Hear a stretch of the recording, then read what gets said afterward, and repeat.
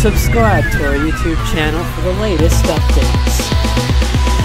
Typhoon Mindulle has come off of its Category 5 Super Typhoon peak from last night and is now a Category 3 Typhoon.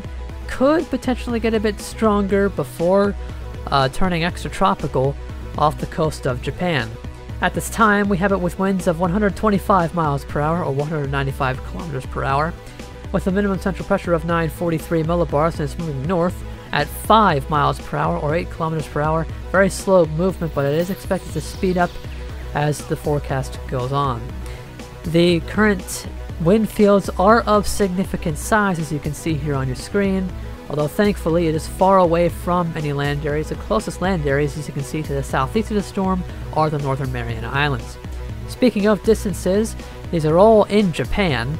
It is 903 miles or 1453 kilometers from Miyazaki, 1034 miles or 1664 kilometers from Osaka, 1048 miles or 1607 kilometers from Hiroshima, 1078 miles or 735 kilometers from Nagoya, and it is 1122 miles or 1806 kilometers from Tokyo. Again, all of those areas are in Japan, and at this time we have no watches or warnings in effect.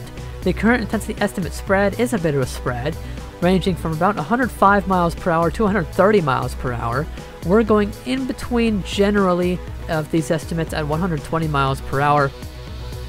And the current forecast cone from the JTWC, you can see we're not expecting this storm to make landfall in Japan, although if you pay attention to the wind fields noted in that cone, you can see that you would interpolate that they would go well inland into Japan, which is a possibility, which really screams more to me that even though that this is not going to make landfall, this could still have significant impacts for places even far inland into Japan. So don't let your guard down just because we're not expecting a landfall in Japan.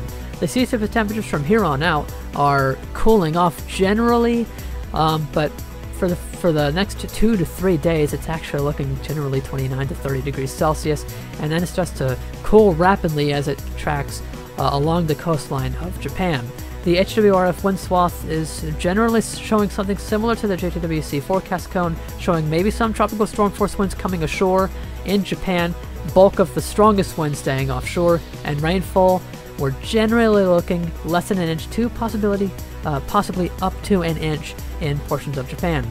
The models are again showing the potential for this to get a bit stronger while it's in very warm sea surface temperatures. This is one of the reasons why the wind shear is quite low up until the 29th and 30th, where it starts to rise dramatically. The sea surface temperatures are remaining steady, although there has been some issues with its slow movement of some upwelling, which may be a bit bad for the storm intensity wise. And the mid-level relative humidity there, you can see it was on the downtrend. The current satellite appearance looking pretty good right now.